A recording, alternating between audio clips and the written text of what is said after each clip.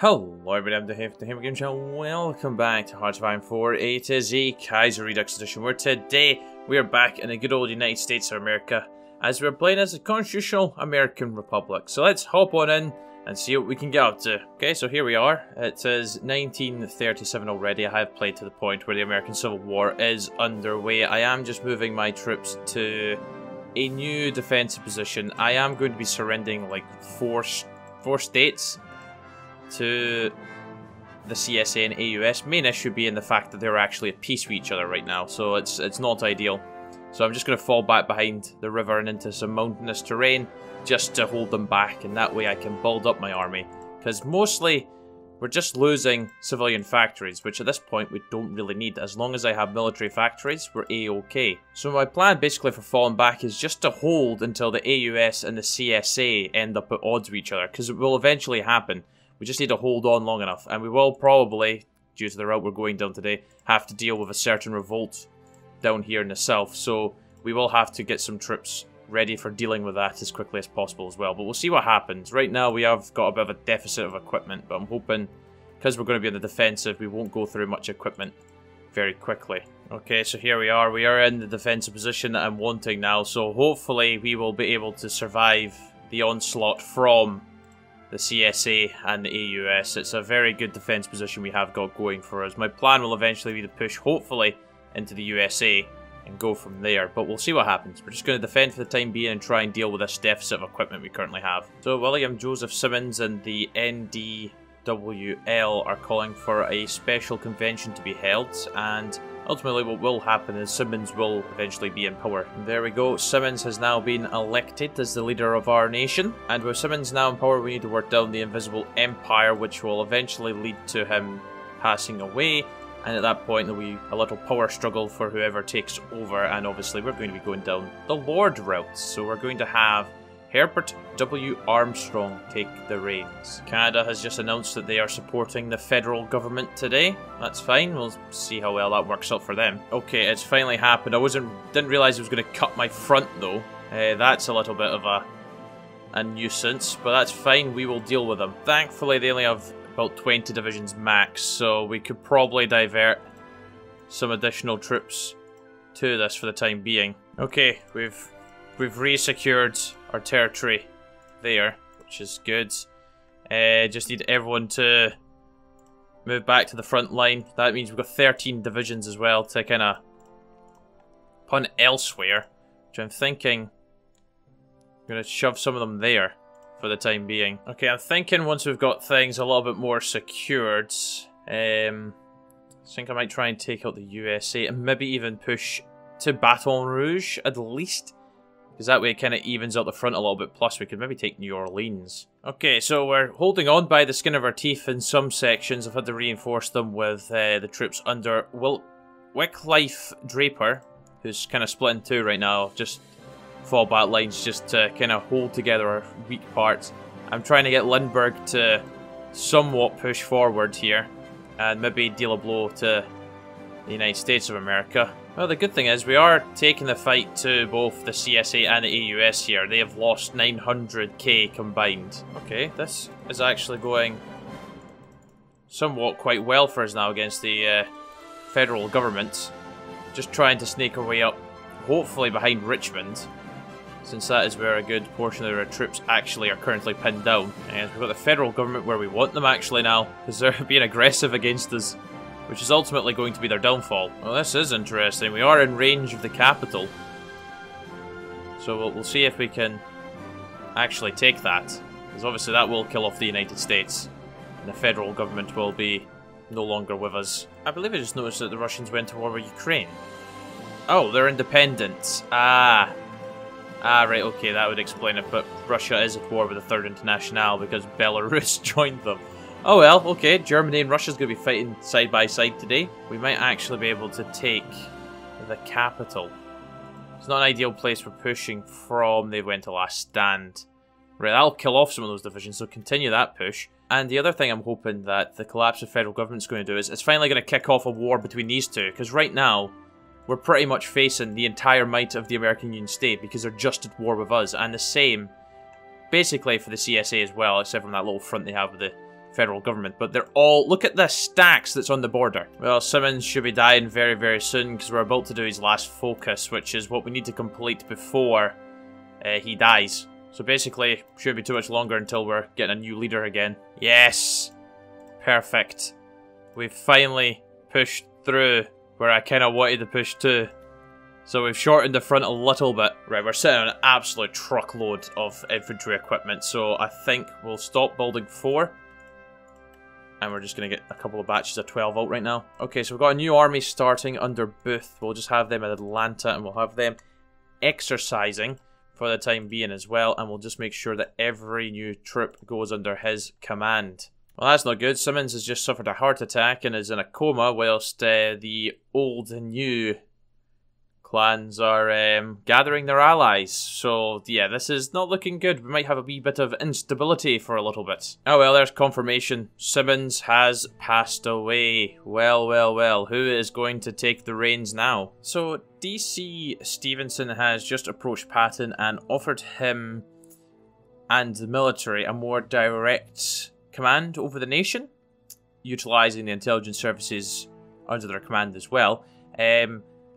Patton is not stupid though. He is well aware that this offer has only truly been offered by Stevenson because he desires closer ties to the military via his ally Effinger, and Patton knows that by accepting this offer he is greatly going to empower Stevenson. So yeah, I don't think so.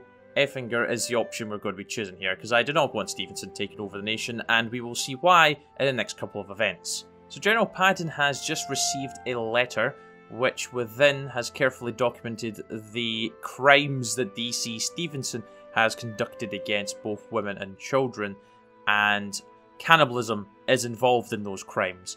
So yes, Stevenson is not a very nice guy. In fact, he's pretty much a monster.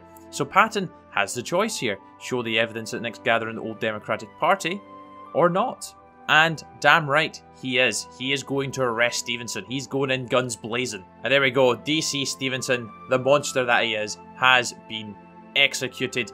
The military has basically stormed one of his speeches, detained him, and then, you know, Armstrong and Evans done their thing where they basically accused Stevenson of his crimes in front of the people, and Effinger was detained as well, and Patton eventually gained control of the situation, found Stevenson guilty before having him hung to the nearest tree. So yes, we now have a choice on what to do with Effinger, and I believe we should let him live. Hiram Wesley Evans is attempting to sell himself as a reformist who is going to bring about a new, more stable republic.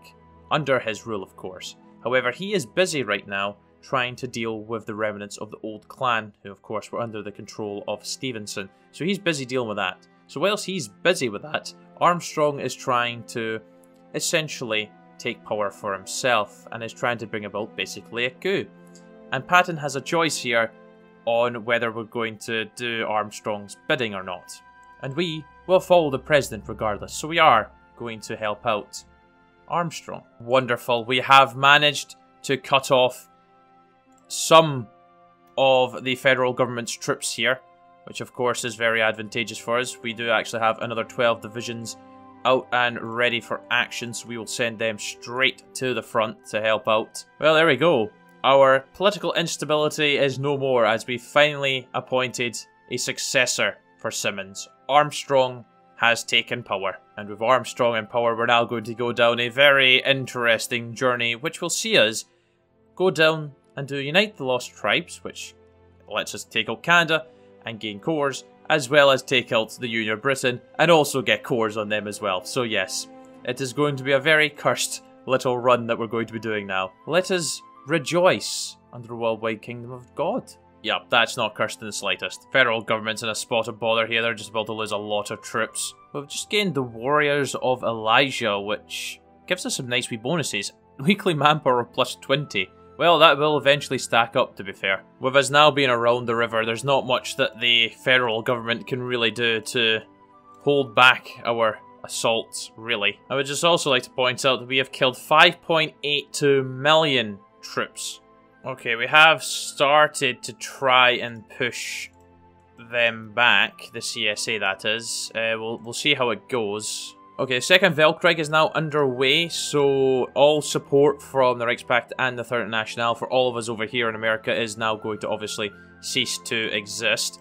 The Entente will soon follow, so the federal government's going to lose a lot of troops that are helping defend Washington. Ah, there we go. The Kingdom of France has declared war on the Commune, so the Entente is going to war, which means they have lost their support. Well, Germany is fighting a two-front war for once today. Russia has actually invaded, so Savinkov's actually... Oh my days, he's doing something alright, but it's a bit of a blinking mess. Oh my days, finally, the United States of America are no more. Oh, finally! It only took them till 1940. That's the longest blinking peace period I've ever seen between the pair of them. Oh my days, we're finally busting through. Now, this is probably going to result in us losing a lot of men, but we've killed 9 million of them, so I think we're still going to show them how it's done at the end, by the end of this. Oh yes, the syndicalists are in a spot of bother over in New York.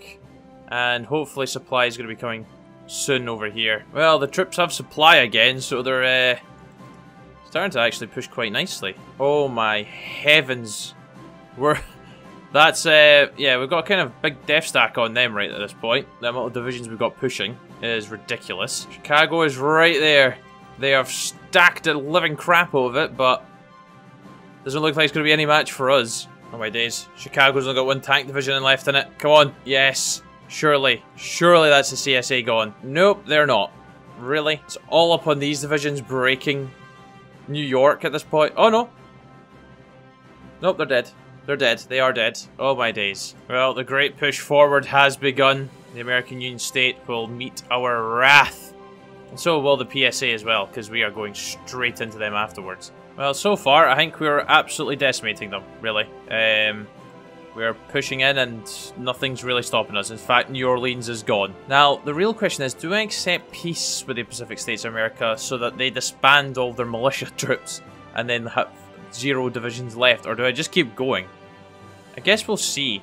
I'll judge it from when we actually start engaging with their troops, because they've not been fighting for flipping donkeys now. Austin, Texas is about to fall, and with it, the American Union State. Oh, beautiful. So the possible ceasefire has been suggested to me. I did say I was going to reject it, but it's going to be very costly affair to deal with the Pacific States with their 100-odd divisions going through the mountains. So, I think we meet in Denver, and then, once the peace deal's gone through, we just instantly start justifying on them, and we'll just go straight back in. Wait, what? Any states west of the Mississippi River shall be ceded to the Pacific States of America? What? That's like all of this. No. No. There'll be no ceasefire. Oh well, okay, that's fine by me. I've been giving them this is the Mississippi over here, if my geography is correct. I've been giving them all of this. I'll have more states than I do. The cheeky buggers. Okay, we have burst through. One concerning thing is the fact we have 0 manpower. Which, that's obviously not good, but yeah, we've lost double what they've lost so far, but hey ho, we are pushing quite hard, and I'm hoping it's going to result in good tidings for us. Oh, could we be witnessing the downfall of Sacramento? I don't think so just yet, but we have pushed up to Los Angeles, and San Francisco is in our sights. They've cracked our code, but who cares in the slightest, because they've been cracked wide open and we've killed them. So yes, give me that land. Constitutionalist victory in the Civil War. Happy days. Yeah, there we go. The end of the American Civil War, political aftermath of the Civil War, and economic aftermath. Yay! Yay, the delegation councils restored our voting rights. Thank you so much. Well, New England refused to unite with us. Well, you're going to get absolutely destroyed. But Alaska has decided to rejoin us. Welcome back to the Union. Yeah, Joe, I should probably spend a lot of time just dealing with the reconstruction, especially getting down to rebuild in America decisions so I can actually gain cores. Because manpower's gone right now. It's gone. Germany is almost no more, and the Republic of Czechoslovakia is very bloody thick. That's not good. The Great Migration. I don't want to lose 100,000 manpower because I don't have 100,000 to lose. Quickly, let's stop them from leaving. That sounds very nice of us to do that. Let's stop them. Well, here we go. The economy is sorted. Thank heavens for that. That's one less problem to worry about. The political aftermath can probably be fully dealt with soon as well. Kind of want that research slot, but I think we'll divert our attention back down here and we will just deal with the political aftermath. Well, I've done expand our circle and there's literally no options for me, so it does look like we're just in the circle of the Constitution by ourselves for the time being, and oh my days, the Italians have joined the Russians. Oh my days, you won't believe what's just happened in Europe. So the Commune of France is gone. Czechoslovakia went and joined the Eurasian bloc. It's a massive ass faction now. It's huge. Just gonna casually declare war on the Union of Britain. Don't know how that faction is so big. I think it's just because most of the people have been taken out already. Yeah, hello Russia. I would like to ask for access. Do you not want to be friends? We could be friends. Oh dear, we're gonna have to act quickly because Russia has naval invaded the Union of Britain. Yeah, sadly the Russians are pushing very well by themselves, which was to be expected, really. Wait, what? Oh my days, I liberated Ireland. Well, a not so shocking turn of events. Wait, what the hell? The king... That's hideous. That's actually hideous. What the hell? Anyways. Oh my days, even Canada managed to pinch some land. Canada got England. What? Well, on the plus side, at least I got Scotland. So when I go to war with Canada, I'll just be taking all this land very quickly from them. Yeah, I bet the Canadians really weren't expecting that from the signs of their border. We'll also quickly just mop up our land over there in England. Yeah, there goes New England. Hello, everybody. That is I. We haven't even really sorted out our infantry templates, really. In fact, our best troops are actually over here. Well, welcome back, New England. Yeah, I was going to say, I would assume I'm at peace with the Entente, and indeed I am for the time being. I will be coming back for them, though. Because obviously I want to unite all of America. There goes Canada. Fantastic. Let me just annex all of that, and annex their navy. Holy moly. Minus 20% consumer goods. The minus 17% recruitable population is not great, but cool. Are you a madman, Albania? Are you actually mad? Why have you declared war on the Russian faction? Alright. Sorry, Mexico, but sadly it's time for you to meet our wrath, even though we've not got any manpower whatsoever, really. Well, naval invasion's already off to a good start for Lindbergh. We have just cored Canada, which has given us 350k manpower. Let's go ahead and core all of the Union of Britain now, or what was the Union of Britain. Mexico City is about to fall. Union of Britain has just been cored. Sadly, I cannot probably get Germany at this point. I'm not taking on the whole Russian faction. Wait, sorry, what? We will become known as New... I don't even know how to pronounce that. But I get annex war goals on all the Entente, basically. Okay. Let's do that. Let's do it. Oh my days. Oh, this is getting more and more cursed. There goes Mexico, so let's go ahead and annex all them, annex Central America, annex the terrible fleets. Sorry, Costa Rica. I know you've only got like 1 division or something. 2 divisions, but yeah. Time for you to die. Well, the main issue we're going to face was getting across the canal, but thankfully we have managed to do that, and we have defeated Panama now. Wait, what? I can press for Greenland? Well, why not? I'm sure the Danes will happily give me that. Wait, what? You're kidding me on. Why is the Netherlands at war with the Kingdom of France and beating them? And, oh, they're also at war with Liberia. Well done, France. Wait, what? The German Empire lives on? Oh god, where are they? Oh, yep, that makes total sense. They're on Diego Garcia, which is south of the Maldives. There goes Colombia. Annex them. Oh, Venezuela is now dead. Fantastic. Let me annex all their stuff. And the Kingdom of France is definitely on its way out. Tunisia has risen up now, so yeah, bye-bye to France. Yep, sorry Denmark, but you are on the way out, boys. You're on the way out. All they had to do was give me literally a block of ice. And they refused to, and now, because of that, they're dying. Sorry, Ireland, you're all core territory for me, so I'm afraid you're gonna die. Well, there goes Ireland. Welcome, cores, welcome. Well, I have to say, I think that's where I'm going to leave it. We could go ahead and, you know, take out South Africa, and I would not be taking on the Australian Confederation anyways because of Wait, what? What? The French kingdom is a puppet of Germany. How did that happen? How did that actually happen? Germany's way down in here, and they have a puppet in France. Okay, I don't understand it. Yeah, I think that's a good place to leave it. I could continue and maybe try and take down the Russians, but that is going to be just no thank you. No thank you. I shall leave it here. What a cursed game, but I thoroughly enjoyed playing with Armstrong. Had some pretty nice, unique national spirits as well, and it was a pretty cursed route. But anyways, guys, I hope you enjoy it, and I shall be back next week for another video. Until then, do take care, cheer bye, and then out.